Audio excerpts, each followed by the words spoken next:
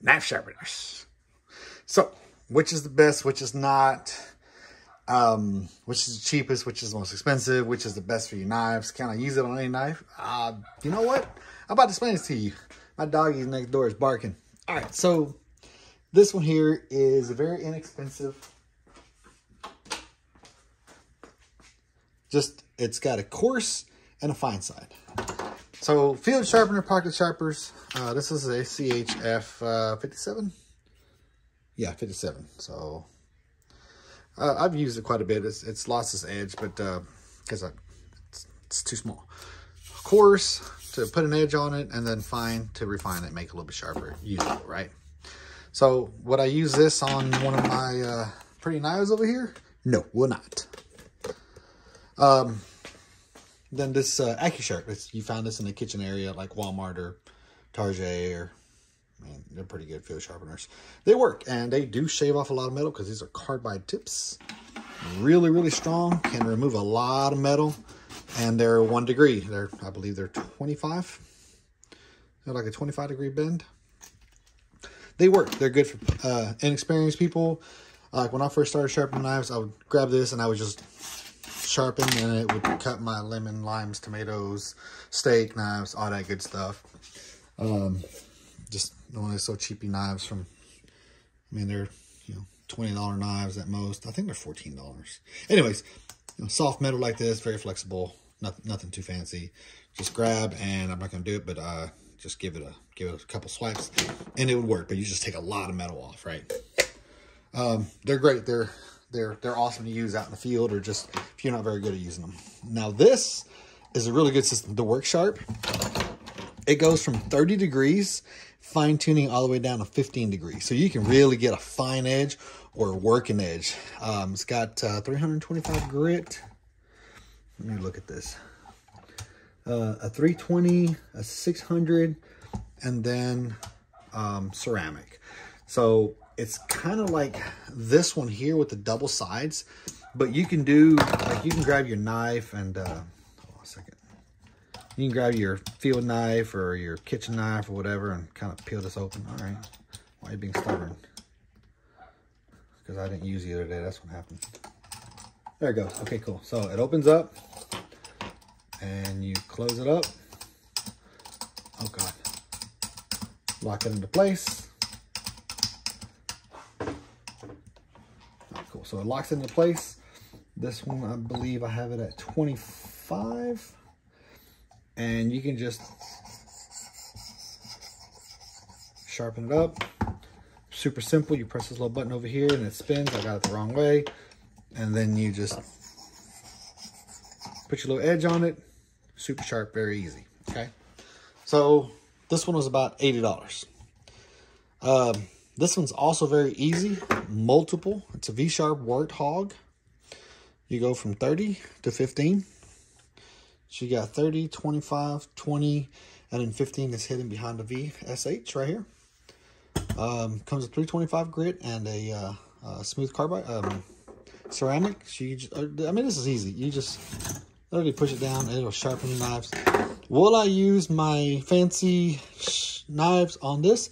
Yes, I would. And I use on this one too, because I control the amount of force on it. It isn't going to take a lot of metal off. I don't need to take a lot of metal off on this because these are very, very thin blades, while this is a much thicker blade. So when I grab these two together, there's a difference in the blade size. You see? Oh God. All right, cool. So these are great.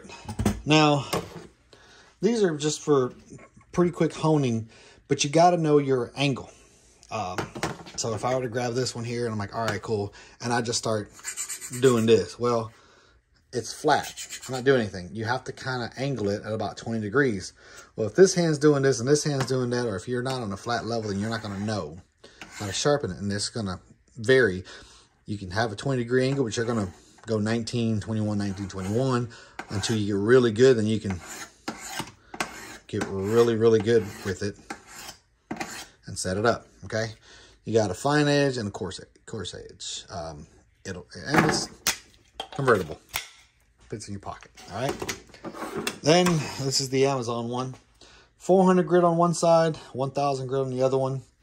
It's got the carbide tip, ceramic, and for skizzers. You can sharpen skizzers with this. It's not bad. It's not a whetstone. It's dry. You can just use it in the field, just like this guy over here. This is about 3.5 inches width. Works on pretty much anything you got. You can put an edge on it. I do use this at work, and I'll just give myself a little bit of an edge. And then it gives it a working edge, okay? Then you got the Smith's Try-Home. This is not bad. This thing will last you forever. I mean, look at the size of that. This is a coarse edge. I mean, this really takes the metal off of your knife. Use this whenever, if I were to chop in on something and I'd have a curve or a wrinkle or something on here, then I'd try to force it back over. For that, use a grinder. Then you got your medium edge, which is pretty easily, and then you got your stone edge, which is very, very smooth. Okay, so this makes an edge out of it. You can use a strop. And then you have your whetstones. These take a lot of experience on how to do and how to use them properly to get a really, really good edge on your knife. And I'm gonna start using these for my fancy knives because I like the 1000, 3000, and 8000. And then, last but not least, a strop. Just leather, and then like the meat side of the leather. So this puts a really, really smooth edge. If you were to grab this under a microscope and look at this here after swiping it on something like this, it's gonna be coarse. It's gonna be, I mean, you can run your fingernail on it and it's kind of, it catches your fingernail. So when you put it on a strop with some rouge, you remove those burrs from the edge, okay?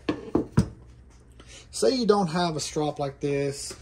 Father once taught me, just grab a piece of cardboard and pull away from it like this, and it takes the burrs away.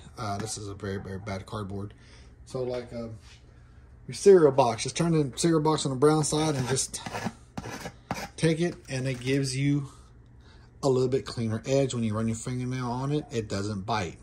Bites down here. I need to fix that up. So this is just, these are some of the knife sharpeners that I have that I like, that I use, and I really enjoy using.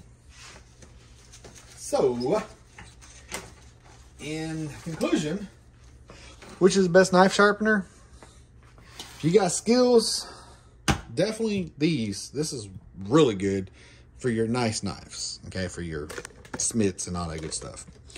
This is for everyday kind of deal, but grab you a very, very cheap $1.99 knife from like your dollar store or Fiberware and practice till you're really good at putting an edge on here where it's really nice and shiny, so you can see. So you can see the shine on that. This will cut some, yeah, this is very, very soft metal though, so you will be putting a lot of work into it.